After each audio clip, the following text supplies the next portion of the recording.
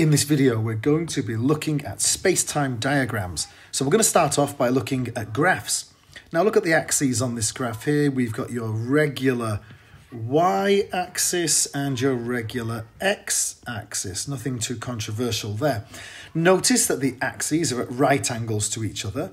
This is the way that you've probably always drawn graphs. And we can label it. We can maybe make this 0, 1, 2, 3, etc.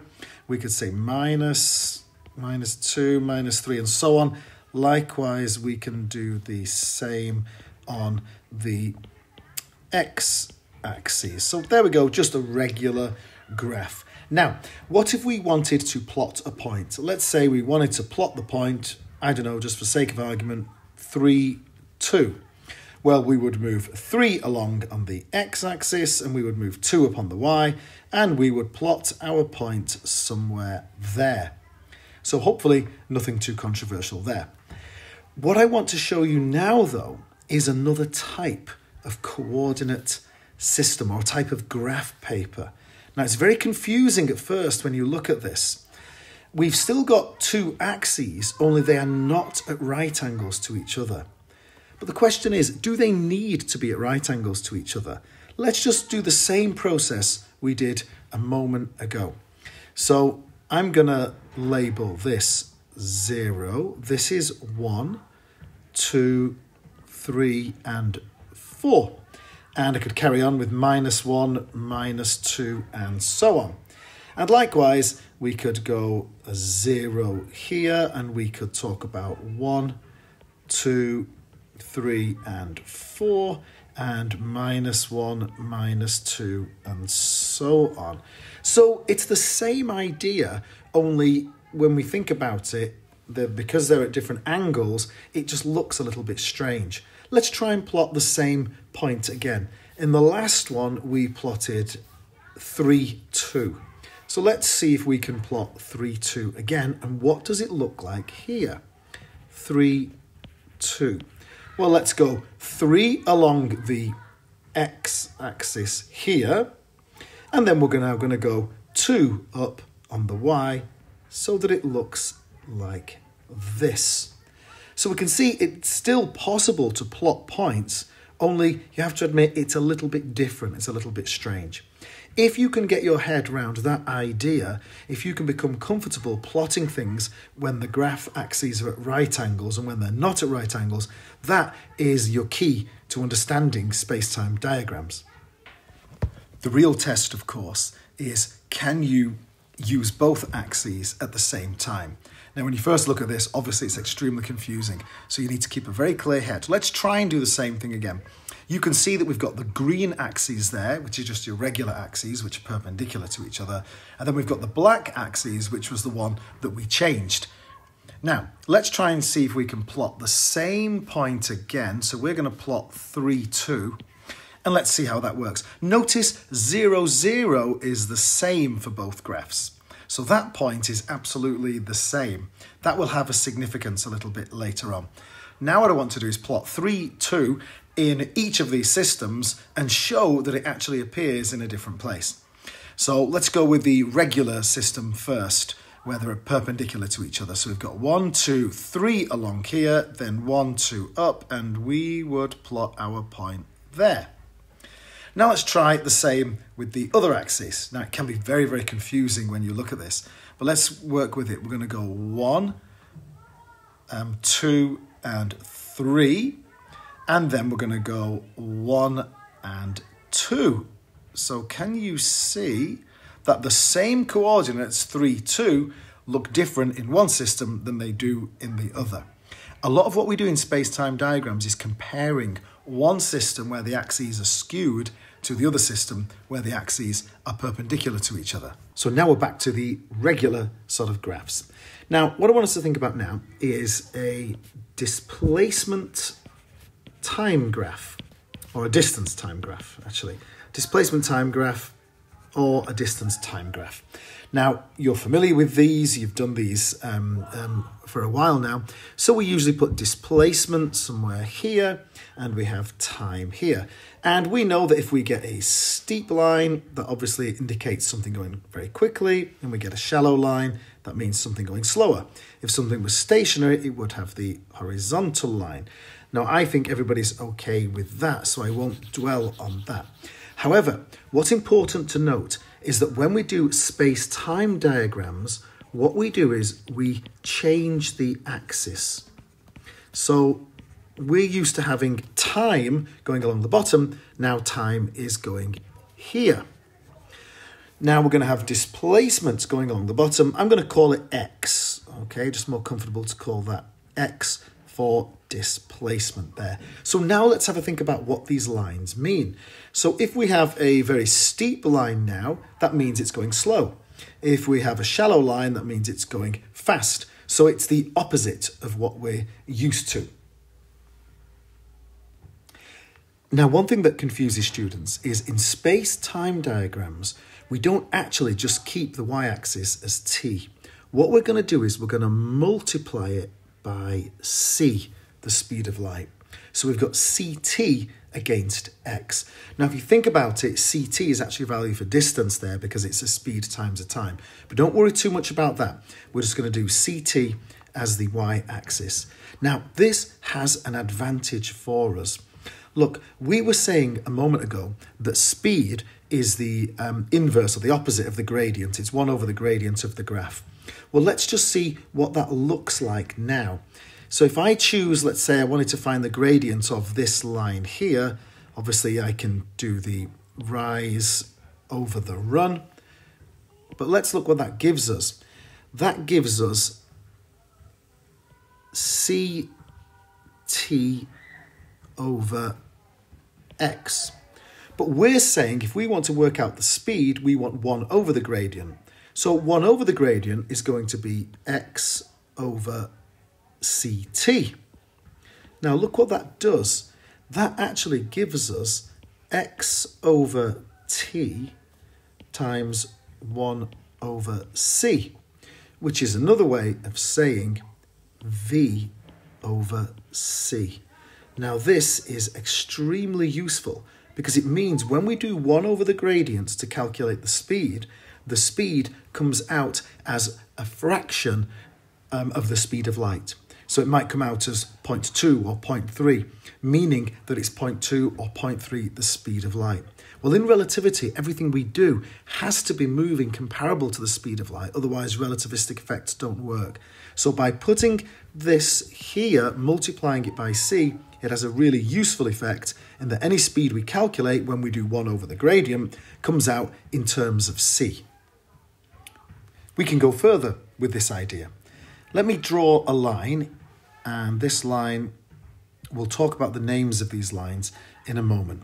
But let's just imagine that we could have angle theta here. So it's the angle between the line, the name of the line actually is called a world line. We'll talk about that a little bit later.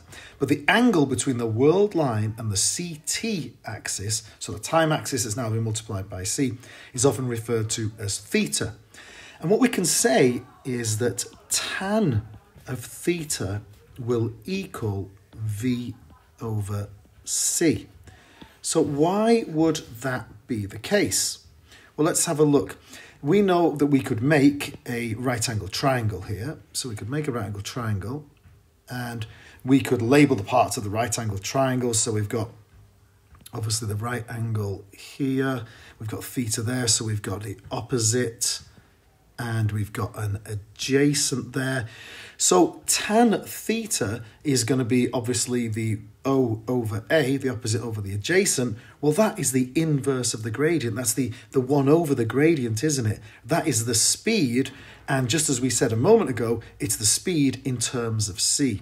So we can talk about being 1 over the gradient, or we can talk about tan theta because the opposite over the adjacent is 1 over the gradient, which is the speed in terms of the speed of light, c. A very important line to think about is the line that's at 45 degrees. Now, I should say that this means that the axes have been labelled with the same scale. So let's say, for example, if we labelled this as 0, 1, 2, 3, and so on, and we did the same here. So what is the significance of a 45-degree line? Well, a 45-degree line would pass through 1, 1. It would pass through 2, 2, and of course it's going to pass through 3, 3. We'll go back to what we said about tan of theta equaling V over C. I think what we talked about the gradient and the inverse of the gradient equaling speed. Well, what would this gradient represent? If we were to draw a line that goes through all of those points like that, then what does that represent? That represents the speed equaling the speed of light. So there's a limit on our diagram. Remember, nothing can go faster than the speed of light. So this line is not permitted because it is shallower, therefore it is faster than the speed of light. Of course, this line is permitted because it is smaller than the speed of light.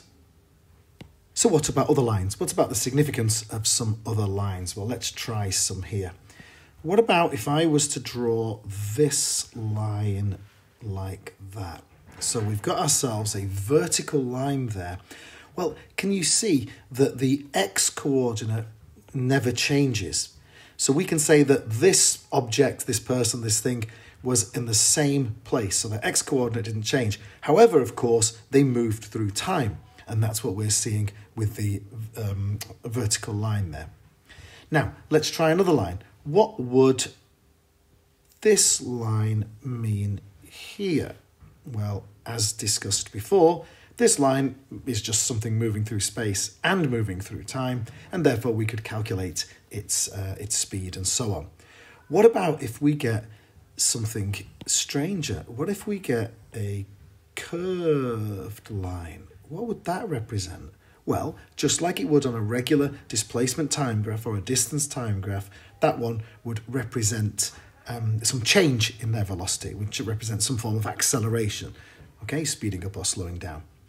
What's very interesting, though, is what happens if we consider a line like this? Okay, well, what does that actually mean? That line, it shows that time did not change along that line. So that's talking about events that are happening simultaneously. But we'll get to that a little bit later. Okay, this is where space-time diagrams start to get very, very interesting. So you're going to have to keep a really clear head as you go through this. So have a look what I've drawn here. I've got those two graph papers. If you remember, we had the one that was perpendicular and the one that's not perpendicular. Ignore the one that's not perpendicular for now. Just concentrate on the green one. We can see that we've got a axis, a CT there, and we've got X there. So that's just a regular diagram. Now, ignore the other one for now. Now, what I've done is I've also drawn a world line here. So I've drawn a world line, which is something moving through space-time. And you can see that we've got this red line. So there it is, the world line there. Now, what does that mean? Well, according to the person whose axes are the green axes, remember we're ignoring the other one, well, we can see that something is moving through space and moving through time. We can see that it's got a certain steepness, a certain gradient. We know that 1 over that gradient would give us its speed in relation to the speed of light. Okay, the thing that makes space-time diagrams interesting is that you can actually draw other observers' perspectives on this graph. So what I've tried to do here is we've got the green axis, which is the person who's stationary, and according to them, there is an object that is moving along that world line. Right, what if you were in the frame of reference? What if you were in the inertial reference frame of the object that's moving? So if you're in the frame of the object that's moving, according to you, the object is not moving. You are stationary, it's everything else that's moving around you. So how do we draw that? How do we draw the inertial reference frames of the object that's moving? How do we draw their perspective? Well, look what I've done here. I've drawn a new set of axes. I've labelled this one CT dash. I've labelled this one X dash, just to differentiate it from any of the other ones. Now, look what I've done. I've skewed the axis. Look at the CT dash axis. Can you see that I've skewed it in such a way that it is parallel to the world line? So the world line is the same, but my axes have changed so that it's parallel to it. I've made the axes skewed. I've rotated the CT axis, and I've now called it CT dash. I've rotated the X axis, and I've called that X dash. They are still symmetrical because we want the middle line to be the speed of light.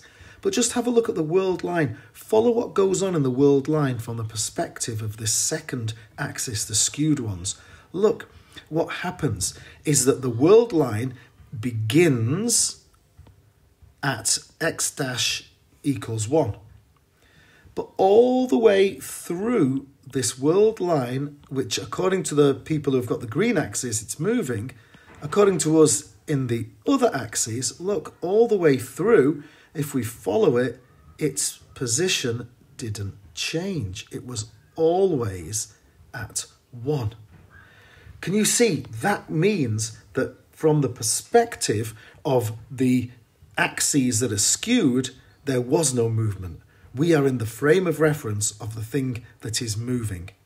Now, you might want to pause the video and really think about that for a little while. Now let's take a look at the relativity of simultaneity, which means that two events can happen, and in one inertial frame of reference, those events were simultaneous. They happen at the same time. However, from another inertial frame of reference, they're not simultaneous. So we've learnt about that in your lessons, I'm sure, but what this is now is a way that we can show that on one of these diagrams. So what I've drawn here, I've drawn two events. It doesn't matter what those events were particularly, but I've drawn two events and I've called them A and B, and I've put them on the space-time diagram. So let's consider these two events from the perspective of the green frame of reference. So in the green frame of reference here, we can see that both these events happen at time, or rather c times time is equal to 2. We've got this line here. So these two events were simultaneous because they happened at the same time, according to the green perspective. Okay, now what happens if we have a look at the other person's perspective? Let's have a look at the one that's been skewed a little bit. So we can have a look at the times that happened there. Well, look, it looks like event A seemed to happen, we have to follow the timeline back, seemed to happen at time 2. So pretty similar to what the green axis thought. But look when B happened. If we follow B back, B actually happened at, looks like, around about 0.5. Can we see that they did not happen simultaneously according to people in the black frame of reference? For us here in the green one, absolutely, they both happened at the same time, which was 2. But for us in the X dash or the CT dash perspective, they were not simultaneous. So this is the way that we can show that simultaneity is actually relative. It's not the same for all observers.